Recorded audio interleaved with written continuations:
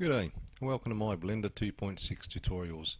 In this tutorial we're going to show you how to take a 2D image and use Bezier curves to make it into a 3D image. This is another Noob to Pro tutorial, and links to the tutorial and the image can be found in the description below. First, open Blender and delete the default cube. Hit numpad 7 to go into top view, and numpad 5 to put into an orthographic view. Press N to bring up the transform options, tick the background box, click on the drop down arrow and go to add image. Then open and find where your image is and open the image. You should now be able to see your image in the top view. Now Shift A, go to curves and select Bezier. Now you want to tab into edit mode, go to set spline type and click poly. Now your Bezier curve has a bunch of vertices, so select the first one, hit G and drag it to the top left hand side of your lightning bolt. And now put the rest of your vertices in around about the same place as mine. They don't have to be perfect. Once your last vertex is in place, you want to hit Alt C to close the polygon. Now if you're still not happy with where you've put your vertices, you can click on them, hit G and move them around until you've got them where you want them. Once you're happy with their position, we're going to go back to set spline type and we're going to put your curve back into Bezier mode.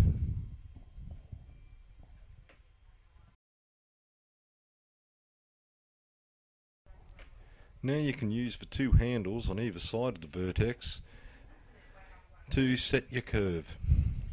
Now play around with them for a little bit until you get the idea of how they move. Watch mine and then get them to where you're happy. If you want to have a better look at how your curve's looking, hit tab and go back into object mode and you'll see your outline, and then tab back into edit mode and keep positioning your curves.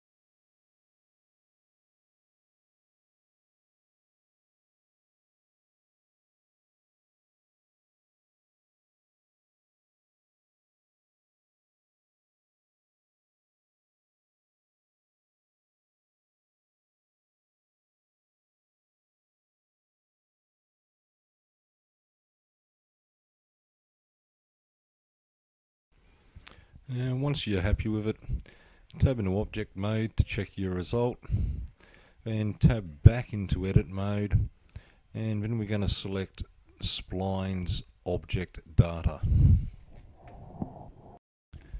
Now I'm going to change the view a bit so you can see what's happening, and I'm going to go to the extrude and I'm going to extrude at 0.25.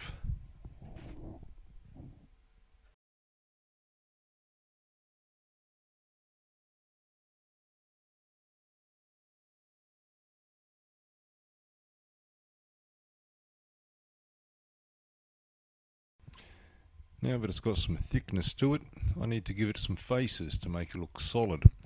To do this, you can see at the top you've got your 2D and 3D option. I'm going to select 2D and that will give it some faces. There you go. Now we've got a solid looking lightning bolt. Now I'm going to set a bevel.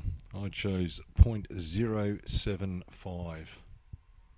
Now once you've done that, press 7 to go back to top view, Z to go into wireframe mode, and you'll see that your object has expanded a bit and it's now outside of the outline of your lightning bolt. To get it back to the size we want, I'm going to set the offset to minus 0.05, and as you can see now it's pulled in.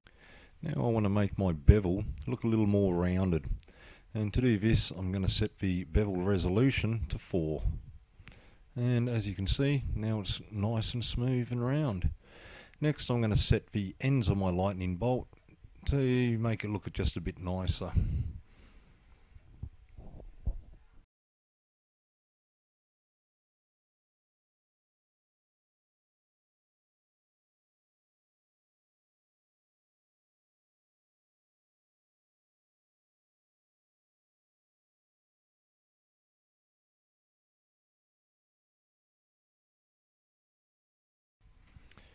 And next, to make the whole thing look a little smoother, I'm going to change the resolution of the spline to 16.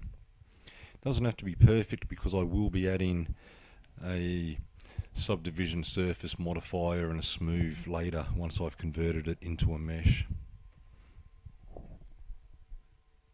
And now your lightning bolt should look something like this. Now we need to add some colour to it. So go up to your Materials tab, click New, go to your Diffuse Colour Swab and pick yellow. And that's it for our lightning bolt. Now go to part B and I'll show you how to use the Bezier curves to make your circle. Thanks for watching.